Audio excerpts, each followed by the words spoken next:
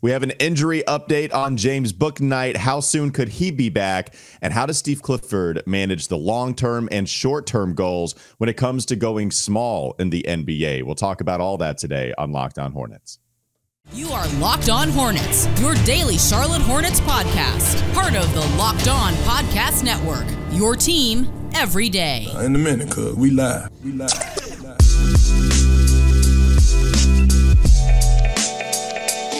Locked On Hornets, part of the Locked On Podcast Network. It's your team every day. Thanks for making us your first listen. We are free and available anywhere you get your podcast, and that includes YouTube. This episode is brought to you by Prize Picks, the easiest and most exciting way to play daily fantasy sports. Go to prizepicks.com/LockedOnNBA and use code, all lowercase, LockedOnNBA for a first deposit match up to $100. There's Doug Branson, if you watch him on YouTube. You can find him on his substack, everyhornetsboxscore.com. I'm Walker Mail. Listen to me, WFNZ, every weekday from 12 to 3. Doug, did you get robbed, man? The background looking a little slight. What do you mean? What are you talking about? So for the audible medium, his background is showing 0 hats on the hat rack. No posters, no jerseys, no Shea Serrano, listen to our show one time sign. Whoever robbed him only left the hat rack and the basketball goal in the background. Those are the only things they left. No, I was not robbed. This is Bet the Buzz, man. I mean, we keep losing. I mean, you gotta bet the buzz. We sing it with tears now. And David does too, because you, not you, I guess. We have to be very clear. It was the Duffel of Doom that allowed David to lose all of his money. Yeah, so the choices were, take money from charity or sell all my stuff. And, I thought a lot about it. It was a hard decision, but I decided to leave the money to charity and to sell all my stuff. I thought the big dub hat would bring back more. And I even told the person, this is lightly used. Remember how much we used that 2 years? It was frequent 2 years ago. Last year, I mean, you probably wore that thing like 3 times. That was a bit we didn't expect. Oh, wait, they actually have to get big dubs in order for us to use it every once in a while. And that has not really happened. I mean, could we? Yeah, I mean, they already lost to Dallas. It would have been tough to wear it after the Indiana game. I mean, yeah, Atlanta maybe in the opener. I don't know. It would have been tough to wear. But we're going to turn things around. Bet the Buzz. We're going to turn things around. We've had a couple of bad beats. I mean, you look at it, how we've done this, and I think we've bet on the Hornets when it made sense to bet on the Hornets. The Hornets just have not obliged, but we are going to turn things around. I promise you. I don't know about David. David lost. He got that LaFrance ball, LaFrance, however you want to say it. But it cost him all his money. So we're going to turn things around. We need Rod and we need Chat GPT. Those are the only people and non-people that have been able to win at Bet the Buzz. All joking aside, the reason my background is a little bit more barren is because I am moving locations starting next week. I will be in a new location for the show, getting some office space in Nashville, giving producer Katie her own office space here at home. So exciting times for Pod About It Productions and for the Locked On Hornets podcast. We're going to have our own space again.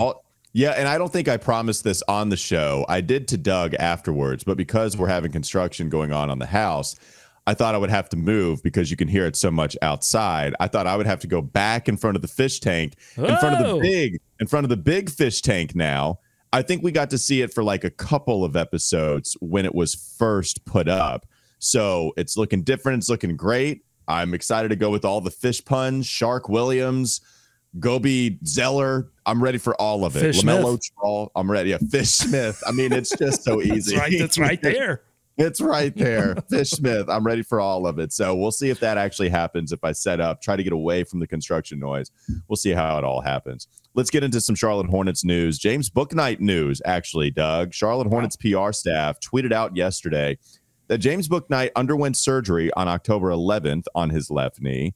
Following his 4-week reevaluation, he's been cleared to return to team activity. And further updates on return to play status will be provided as appropriate. He's listed as out, though, at Washington tonight, so won't play tonight, but is cleared for activity. And we kind of got an inkling of this, Doug. It wasn't reported, but we saw James Bouknight, I believe, in shoot around, and there wasn't any update on what Bouknight was allowed to do, what he wasn't allowed to do. We just saw him. We visibly saw him there shooting and starting to be involved in basketball activities. What does this mean for James Bouknight? What does it mean for the Charlotte Hornets? Well, as we know, seeing anyone shoot around doesn't mean anything in terms of practice, because we've seen Cody Martin do it a few times, and his status is still very much in question for the remainder of the season.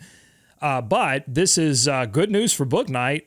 Really, I mean, the timing couldn't be more perfect, Walker, because I know he's out on Friday, but I don't think Rozier is going to be back for another couple of games. So if Bouknight is day-to-day and he can come back sometime next week, Rozier will be out. They've tried Bryce McGowens and Ish Smith. That hasn't been able to produce enough offense off the bench to even beat the Washington Wizards. So, I mean, I wouldn't be surprised at this point if Clifford decides to give Bouknight an opportunity. Hey, go handle the ball. Let's see what improvements you made over the summer. It can't get any worse. Bouknight's got an opportunity to show something. I've watched the Carolina Panthers too much to say it can't get any worse, so I'm not going to delve in that territory. What I will say is you're right. It is the perfect situation for James Bouknight coming back because they are depleted in the backcourt. And I'm not getting any notion that Terry Rozier is going to play in the next couple of games. They said at least out for 2 games, but we'll see if Terry Rozier comes back after the next. I guess he's going to miss one, right? They said he was going to be out. Washington's the first one. He'll miss this other game against Washington, and then we'll see how soon he can come back. But it is the best thing for Bouknight, at least with the way that the roster is constructed now. And you're right, Doug. They need scoring. And that is the idea of what James Bouknight can do. The idea of Bouknight when you draft him is that he can get to the rack. He was good at scoring at the rim in college. That was the thing that was his saving grace. Man, this guy can get to the cup, and then he can finish once he's there. The three-point shooting was a little spotty. Mid-range wasn't really there either, but he can get to the cup. That has not necessarily worked out in the NBA, but has he learned enough over the offseason? It was a rough summer league. But, I mean, the guy, I think he's going to get another chance. I think so, Doug. It's not a foregone conclusion. But if he's not going to get it in this situation where they are so depleted in the backcourt, then it's done for Bouknight. Like officially done for Bouknight if he doesn't get a chance now. Well, I hope he does because, they declined the option. So you feel like whatever version of Bouknight you're going to get a version of Bouknight that is playing for his NBA career. And I think that could only benefit the Hornets and benefit Bouknight if he can play well. So, I think they should give him an opportunity because it would offer some of these bench units a little bit more offensive dynamism. I mean, the Hornets lost that Wizards game in the second quarter, and they got outscored in that second quarter 41-17. Now, I don't know that Bouknight's really going to do anything to prevent the Washington Wizards from scoring 41 points, but I'm pretty sure he could help the Hornets score more than 17 in a quarter, right? Mm-hmm. I mean, they are struggling to keep these good offensive teams from scoring 40 in a quarter, but if they can score along with them, I mean, that's how they won games 2 years ago. They weren't like the best defensive team. They just outscored everyone. And so, I think Bouknight, if he has improved his defense just a little bit over the offseason, should note that he actually had an offseason, right? I mean, this injury that he got to the knee happened after he did put the work in over the summer. So let's just see what that work means for his game. Was it defense? Was it ball handling? I mean, the Hornets need a little bit of everything on the offensive end at this point. I just don't see why it would hurt to throw Bouknight out there and see what you get. Totally agree. This could be the time. All right, let's talk a little bit more about this game against Washington and the future coming up next on the Locked On Hornets podcast. Don't go to sleep on the Hornets just yet. How does Steve Clifford balance long-term solutions and short-term solutions, winning once you get to the playoffs, but also getting to the playoffs? We'll talk about that as it pertains to the Charlotte Hornets going small and getting killed by 5-out lineups. We'll get to that in a moment. Not before we talk about Jase Medical. This episode is brought to you by Jase Medical. And we spend a lot of time talking together. You and I, Doug and I, the listeners, we all spend a lot of time talking together. We get fired up together on wins and losses, who starts, who sits. I'm thankful for that connection we have. And today, I want our chat to be a little bit more personal. I just learned that you can get a 1-year supply on ED medications, and you realize what that means. You can bring it on extended travel. You can bring the medication on the next natural disaster or supply chain issue. You're covered. You don't have to worry about whether or not you can refill your generics for Cialis or Viagra. And this is possible because of our friends at Jase Medical. Go online right now at jasemedical.com to receive your 12-month supply on your daily medication. Remember to use promo code LOCKEDON at checkout, too, for a discount. A verified customer had this to say about Jase, so you know it works. I'm thankful for the service. Supply chain issues caused me to cut pills in half to have it. I ordered most of my daily meds with a year supply. I also ordered an antibiotic kit. I feel secure now. Prices are lower than local pharmacies. I highly recommend this for everyone. Again, that was from a verified customer that had those comments about Jase Medical. If you or someone you love would get some peace of mind by having a year supply of any daily med, go to jasemedical.com to see if it's offered for you. Remember to use promo code Locked On. Again, Locked On for $20 off of your purchase. More Locked On Hornets coming up.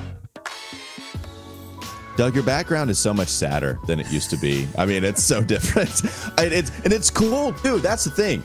A purple wall and a purple light is going to be better than just my old regular whatever the hell light, just normal la-di-da. I got the Hornets bucket hat in the background. I got some basketball cards. It's still a cool background. I just missed the Shea Serrano sign and the Jamal Mashburn jersey staring right back at me. Well, I'm sorry. You know, some of us aren't as fortunate to be able to add a 7th bathroom, you know, to their palace, their palatial estates. So excuse me for doing what I can to pay our Bet the Bus.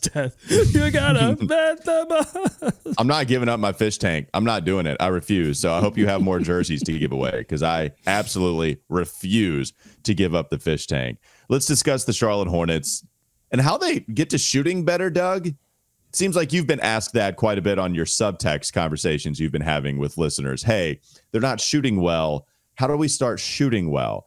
And it's funny because the simple answer is, well, just got to knock down buckets. I don't know what to tell you. But are there any other ways that they can shoot better, Doug? Like what can Steve Clifford do? What can this team do to see the ball go in the hoop a little bit more from deep? Yeah, it seems like they're waiting on Miles Bridges' return to solve a lot of problems, but I don't know that it would necessarily solve the shooting problem, because Miles wasn't shooting a great outside ball, you know, a year and a half ago, whenever the last time he played was. So I'm not sure that immediately solves your outside shooting issues. The Hornets seem to be shifting strategies a little bit to deal with it in terms of like not taking 3-point shots. They're moving more of their offense both at the rim and then, you know, getting plays for Gordon Hayward and PJ Washington to hit stuff in the short mid.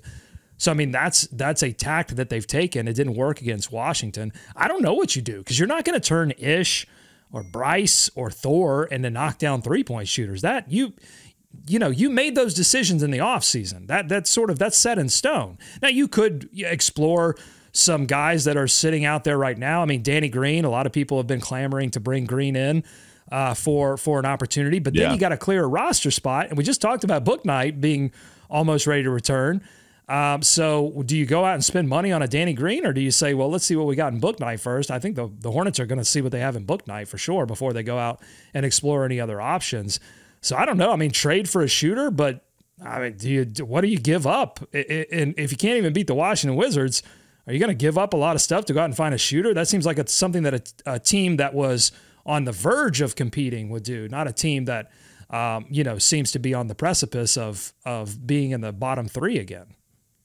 Well, yeah, and it's really going to hurt when Terry Rozier isn't out there, but he's not been shooting the ball well from 3-point range. Gordon was before this game. PJ Washington had a bad 3-point game, going 0 of 5, but he was at 40%. Still, like, little up and down. PJ's inconsistencies have only been about shooting from deep. It has not been overall, except for this game against Washington, where we didn't see him shooting as much. But the 3 ball has not been there consistently for PJ, even though overall it had been, if you look at the percentages. And yet the volume's not as up from deep, I don't think, from PJ, Doug. Like we saw him shoot 5 this game. We saw him 3 a couple ago. LaMelo Ball, I mean, he's finally got his shot coming around after the fourth quarter of Dallas and this game against Washington. Is it just a matter of, hey, we do have 4 of the 5 starters when all healthy. They're guys that I feel comfortable enough watching shoot the basketball, or is there a real problem that you think is going to continue as the season goes on? Well, I think you have to look at shot selection as well. There's a balance that every coach has to strike between, when we're installing the offense, how much of that offense is going to be set plays and how much of that offense is going to be dependent on your point guard to sort of decide, all right, this is going to be a quick transition play, or this is going to be something where we settle down and get into something that we've practiced before. And I think Clifford tends to be, even if you go back to the Kemba Walker days, Clifford tends to be the kind of coach that is more about relying on that point guard to set the tone of how the offense is going to be run. And there's going to be some set plays out of timeouts and out of the baseline, out of the sideline, but not a ton of set plays run otherwise. And so then it is up to LaMelo Ball to say, all right, I'm going to get a good shot here. And it's up to the rest of the players as well to move on offense. I mean, I think that's something that a lot of smart basketball people who pay attention to the Hornets have pointed out online is, I mean, there's a lot of just run a high pick and roll and everybody else stand in the corner. There's just not a lot of movement. This is not the peak Golden State Warriors. It's pretty much the opposite of that. So, they've got some things to work out on offense. I don't think it's as simple as saying, well, guys just aren't knocking down shots. There is a little bit of that because the percentages on their wide open shots, not very good. It's not all teams just throwing, defenses at the Hornets that the Hornets can't handle and are getting run off the line. No, they're missing open shots, but they're also taking bad shots. And there's also not a lot of movement. It is a multi-level problem when you shoot the basketball this poorly. So how much would going small help them out? So because how much would it help just putting one more shooter on the floor, Doug? So Mark Williams comes out, despite Steve Clifford's reluctance to do so. I mean, it's not even like Mark Williams played a ton of minutes in this game against Washington, but he played enough to provide an impact and maybe even negative impact if you view the defensive rotations as a problem of going big while Washington goes small. So if you put PJ Washington at center, and then you have your starting power forward, your starting front court looks like Brandon Miller, Gordon Hayward, PJ Washington, and then you have your backcourt as Terry Rozier, LaMelo. Defensively, rebounding, you might just get cooked. That's going to have to be a collective effort, especially rebounding with that not being PJ's strength. Brandon's good at it, but Gordon and Brandon, those are your guys crashing down low. You're thinking the centers are going to be able to hurt you unless you're able to hurt the opposition on the offensive end. PJ played 54% of his minutes 2 years ago at center, according to Cleaning the Glass. And I thought that's when the Hornets played some of their better basketball. That was the 43-win season that they had a couple of years back. And then they go down because of all the injuries, and that's Steve Clifford, coming in. So is that an answer to Steve Clifford's comments about us getting killed going when teams go 5 out? Even if they want to kind of go through these trials and tribulations with Mark Williams at the 5, trying to punt it, you put it well before we started recording. It feels like Steve Clifford is trying to figure out long-term solution compared to short-term solution and which one matters more right now. Yeah, I mean, the long-term solution is that you have a center that can both defend the rim and allow you to deal with some of these 5-out lineups for some period of time before you do eventually have to go small. I mean, I think Clifford views that as that's how we ultimately win in the playoffs. And so let's try to figure that out, at the beginning of the regular season and improve over time. The problem is it's costing them games that they should absolutely be able to win against teams like the Brooklyn Nets, who are a better team on paper, but were missing their starting center and starting power forward. That's a game you should have won. Against Washington, absolutely a game you should have won against one of the worst teams in the NBA. And I will point out several comments that I got on Subtext and on Every Hornets Boxscore and on the YouTube was like, okay, if you keep getting beat by the worst teams in the NBA, that just means you're the worst team in the NBA. I know. This is a fair point. I went on an epic rant on WFNZ yesterday. We do this thing going to the foul line when you're just ready. You have the technical foul. You're going to the foul line. And I kept saying to the Wizards, right? I kept integrating that back into the rant. And then it's like, wait, but people are saying this. It's the Hornets. It's the Hornets. They feel the same way. There needs to be some self-awareness, and I recognize that. Right. And we also have to recognize this, that when you point out the stats 2 seasons ago and PJ Washington at center and what that was able to do for that particular team, we know one thing about Clifford, and it's that he does the research. Like, he knows. I mean, he's looked into this, and I'm sure if you look back at those lineups that had PJ at 5, they had Miles Bridges at 4. You know, I mean, I think that's making the point for Clifford, which is essentially You're like, right.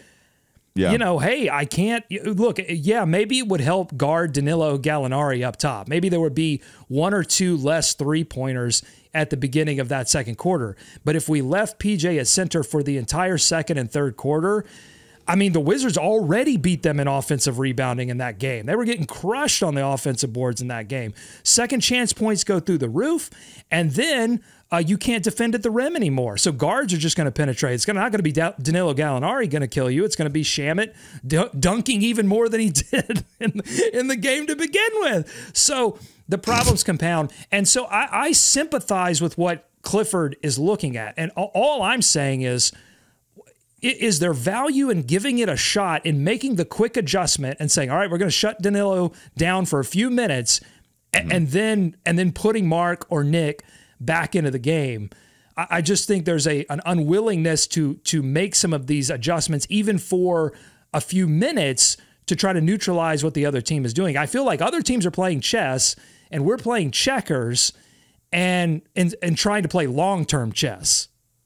Well, and back to your point before we move on to the last segment, defensively, for sure. I mean, here you are mentioning Miles Bridges was the 4 in those lineups. You're absolutely right about that. And you might get beat at the rim where the guards are not afraid anymore because they're afraid of Mark Williams blocking their shot when he's there. Now, when they stretch him out, there's room to operate, and we've seen that in the small lineups. But when he's there, they think twice about it. They don't as much with PJ. This is where PJ Washington's shot blocking comes into effect, though. We've discussed quite a bit about his block percentage, how good he's been at his size when he's down there, small ball center. And so that would help. But, Doug, this year, if you'll notice, PJ's doing a lot of the hands up thing. It doesn't seem like he had a nice, I think, transition block that was awesome. They got the offensive rebound and put it back up. He's doing it. Yes, put it on. Yeah, I had to go to the full shot. Let's get a shot of those pits. Let's see those pits. Goodness gracious. Yeah, he's going straight up, right? And he's not fouling. And you have to wonder if that's coached, because if PJ Washington fouls, then where the hell else are we going to go defensively outside of Brandon Miller, who's also getting in some foul trouble as a rookie? It's understood, but it doesn't seem like he's challenging as much, not being as aggressive.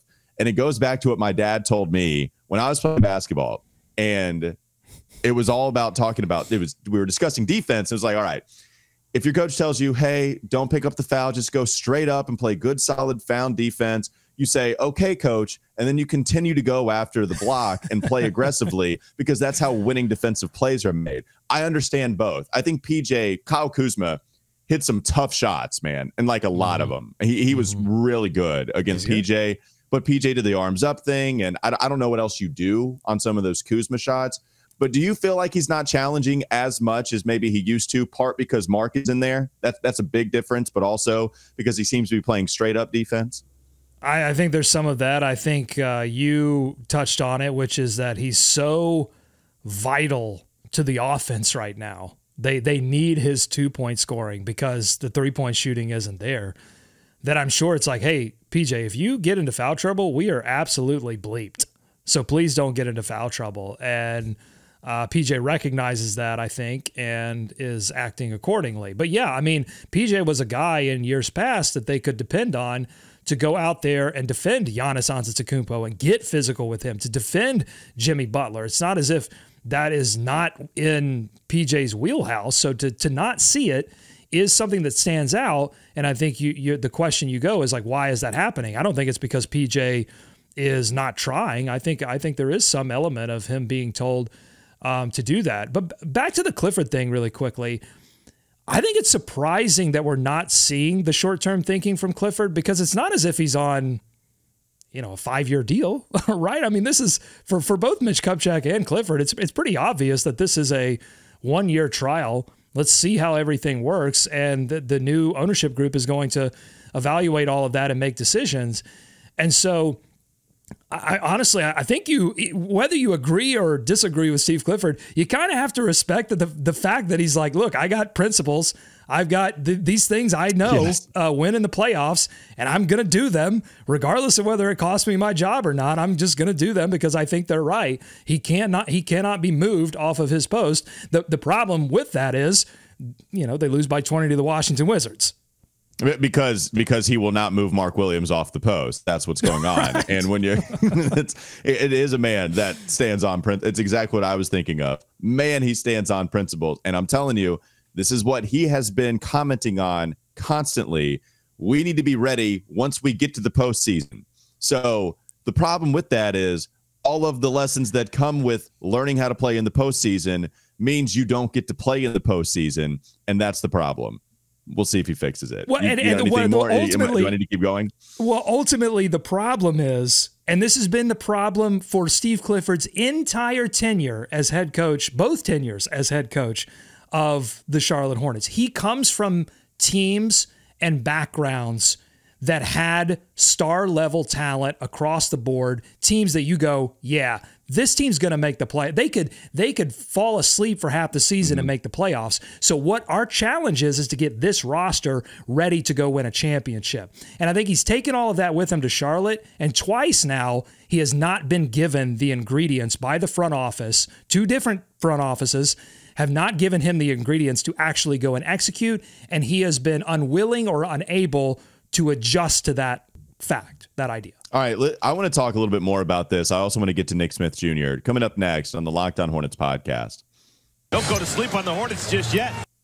How much are the past experiences of the Charlotte Hornets also, hindering what Steve Clifford might do or affecting what Clifford might do? We'll get to that in a moment and discuss Nick Smith Jr.'s 5 minutes that he got in garbage time against the Wizards. 5 good minutes.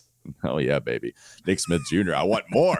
We'll talk about it in just a moment. Let's get to Prize Picks, though. This episode is brought to you by Prize Picks. It's the largest daily fantasy sports platform in North America. It's the easiest and most exciting way to play daily fantasy sports. It's just you against the numbers. Instead of battling thousands of other players, including pros and sharks, you pick more than or less than on 2 to 6 player stat projections and watch the winnings roll in. With the basketball season here, you can now pick combo projections. I love this this factor that they bring in.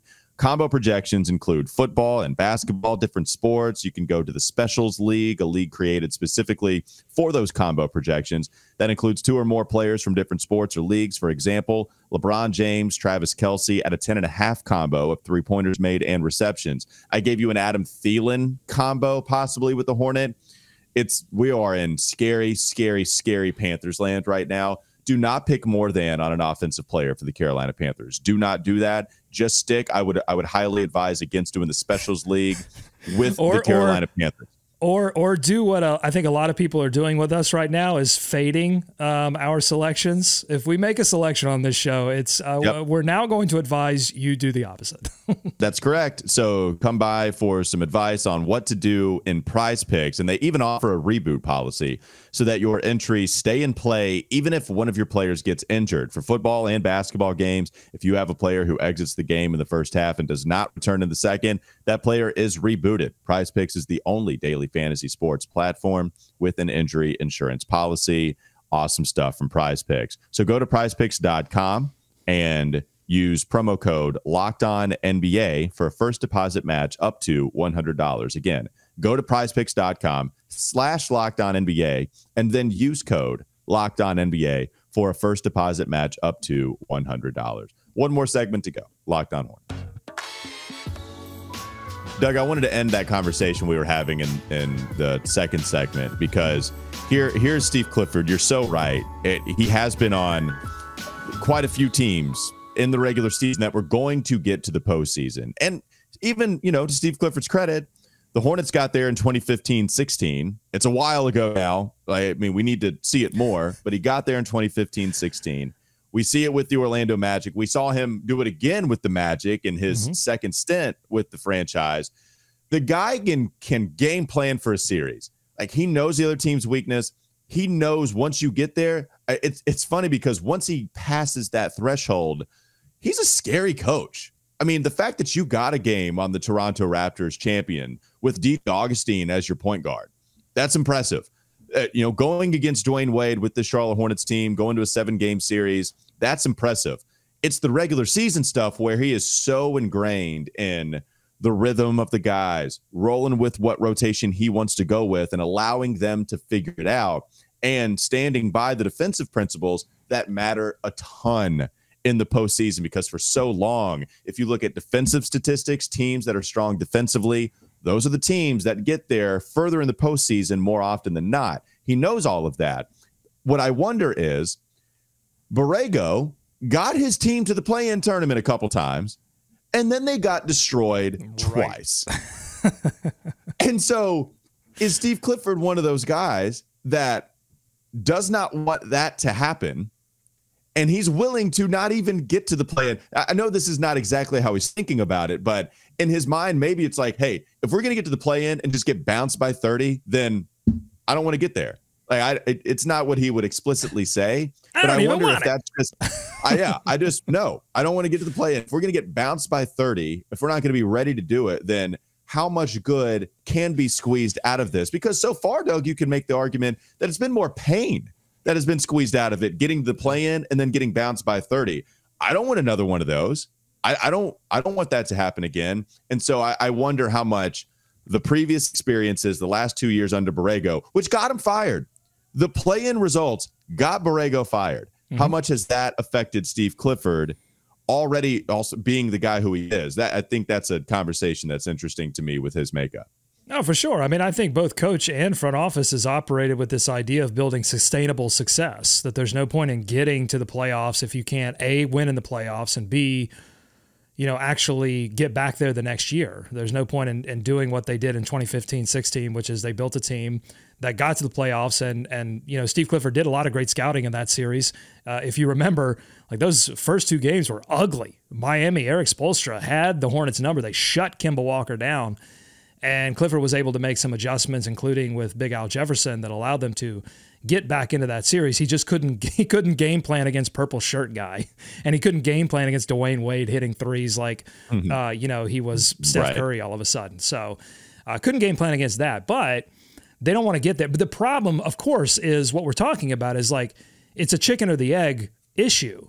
If in the process of building sustainable success, you can't even start being successful, then you've failed. And that's where I think that the problem is. Look, Clifford's teams traditionally, they start poor and they make like big, like all the playoffs teams, including if you go back to the Bobcats team, you look at the records, you go, wow, through January, this team looked dead in the water. And then all of a sudden, the improvements that Clifford was trying to install, in those dog days of winter, suddenly started to spring forward as they got late into the season, and then they get into the playoffs. So this is not unusual. It's just the difference here is that Clifford's not on year 1 of 4. He's on this is it. This is his opportunity, and I just don't think it's working. Yeah, I remember we found during the offseason that the year they went to the playoffs and they struggled, PJ Hairston, started like 40 games their playoff year, and we were shocked by that. That is not something that we remembered. So, yeah, interesting facts that we found out this past offseason. And here's an idea for the new owners: if Gabe Plotkin and Rich Schnall, if they're listening, if they're listening to this person who has a blank wall because he's sold all of his gear to pay off Bet the Buzz debts, if they're listening, here's what I would suggest: a little bit of creativity all around. A front office, a general manager that is creative and uses all the tools necessary to go out and build a winning roster that can win now, and then you worry about how to win later. Quit trying to play 4D chess when you can't even win a game of checkers, right? And then find a coach who is willing to get a little bit creative with the tools that he has been given. That's what I would suggest for the future, whether that future is the next season or the season after, whatever the plans are for the new ownership group, I would suggest finding people that have a creative, big vision for this team, and they go and try to execute it immediately. And new owners, give them the leeway, the tools, the money necessary to go and build that product. Do you think Nick Smith Jr. is one of those tools after watching him in 5 minutes of garbage time against the Wizards? What'd you make of his outing? Could be, man. He's smooth with it offensively. That's my take on Nick Smith Jr. Smooth with it when he's got the ball in his hands and he's prepared to shoot. I mean, the first bucket that he hit, that little mid-range off the spin move, I mean, like that's talent, man. I mean, to get open in the NBA like that right off the jump, like there's something there. Here's the problem. Remember when he had that transition pass opportunity and like had a guy way open? I mean, not an easy pass, but he attempted it. And it was way off, and it was a Carlton half-court shot. It was. Yeah, I mean, it's what I've been saying the whole time with Nick Smith Jr. He cannot pass on an NBA level yet. I think he will be able to. It's just the thing that he's got to learn, and I think he's going to do most of that learning in Greensboro.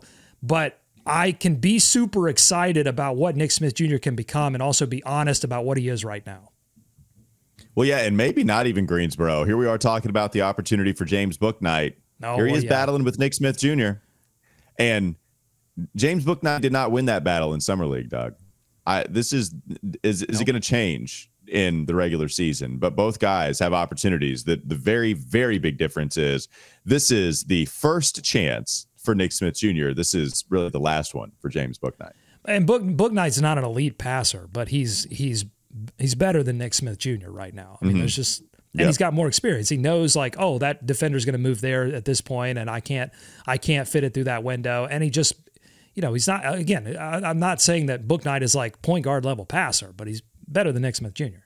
Last point here, though, offensively, I think Nick Smith Jr. has shown you mid-range. I mean, he's leaps and bounds better than James Bouknight. That's just not a part of Bouknight's game. And so, as we've seen with Brandon Miller a little bit, you can use the mid-range to buy you time to figure it out on the efficient spots on the floor. And Nick Smith Jr. did that immediately. He did that in Summer League, and he even hit a three in this game, a deep one too. And we know that Nick has that ability. The small sample size at Arkansas didn't really help him out, but Bouknight shot the three quite a bit last year when he got those last few opportunities to get some run. But yeah, I mean, we know that Bouknight has not been good at attacking in the NBA, and that's what you drafted him for. So the mid-range, it's working for our rookies here, Doug. Yeah, I think you lean into it at this point. You go out there and you find a way to trade for DeMar DeRozan, and he's going to be available because the Bulls are also they're struggling too. So you go out and you find a way to get DeMar DeRozan. You zig while everyone else is zagging. You say 3-point revolution. Bleep that. We're going to shoot as many 2-point shots as possible. Be some mid-range mavens. Go out and get DeMar DeRozan. Play Nick Smith Jr. big minutes. Play Brandon Miller big minutes. No more threes. It's all mid-range, baby. The dream of the 90s is alive in Charlotte. And the hive, alive in the hive almost in Charlotte. That'd be sweet too. In-season tournament tonight, going to be a sweet court for Washington. Charlotte Hornets in-season tournament, the debut. We'll see how they're going to be able to play when the stakes are turned up just a little bit more, fresh off a beatdown by the very team they're playing tonight. Thanks for making us your first listen. We're free and available anywhere you get your pods. Have a great weekend. Make sure you check out Doug's Substack, everyhornetsboxscore.com. You can listen to me on WFNZ one more day before the weekend. We'll be back with you on Monday as well, 12 to 3 p.m. On Monday, we'll recap what we see in the in-season tournament. Do they answer some of the questions that we have? And because of the loss to Washington, some of those questions that we had because of it. So we'll figure it out on Monday. Have a great weekend. And we'll be back on the daily podcast that is the Locked On Podcast Network.